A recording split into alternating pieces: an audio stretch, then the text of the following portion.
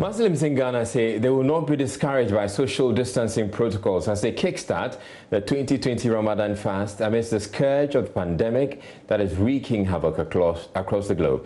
With mosques shut and congregational prayers a key component of the Ramadan fast suspended, this year's Ramadan promises to be very different from what the faithful have been used to. My colleague Latif Idris has been speaking with Muslim families, some of whom are already appealing to government to open the mosque, especially during the last 10 days of the Ramadan fast. I'm moving from the first row of the Islamic Research Mosque in Nima. This mosque is arguably one of the biggest mosques in this neighborhood. On the first Friday of the month of Ramadan and on the first day of Ramadan 2020, this place would have been packed. But as you observe, the place is eerily quiet. All because Muslims are observing the social distancing protocols announced by the president, even as they observe one of the pillars of their religion. Ba don wannan annoba da ya zo muna ba, da yau wannan lokaci da muke ciki, da duk gurin nan ya cika da jama'a. Da duk gurin nan ya cika da jama'a, amma saboda wannan abun gashi yau If things were normal, if we were in normal times, this place would have been packed with Muslims shoulder to shoulder in unison praying to Almighty Allah. But for many Muslims, as novel as the coronavirus is, so have they braced up for what would be an unusual Ramadan. We are in a difficult time of our lives.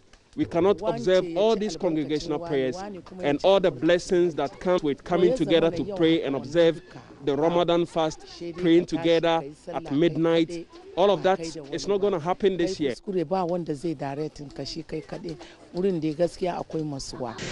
impact of the ban on congregational prayers would be felt during the Ramadan period, but the impact would even be greater during the last 10 days of Ramadan, when Muslims have to do without a key component of the holy month, the Tahajjud prayer, prayers observed at midnight. Some of them are appealing to authorities to lessen the restriction by opening up the mosques for those 10 days.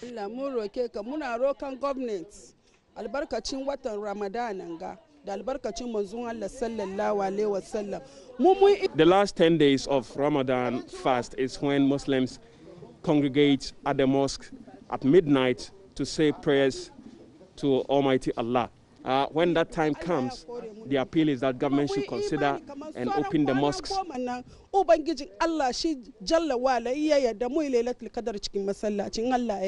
for the Mamprosi chief of Greater Accra, the pandemic has not only derailed this year's Ramadan, but is disrupting the religion of Islam.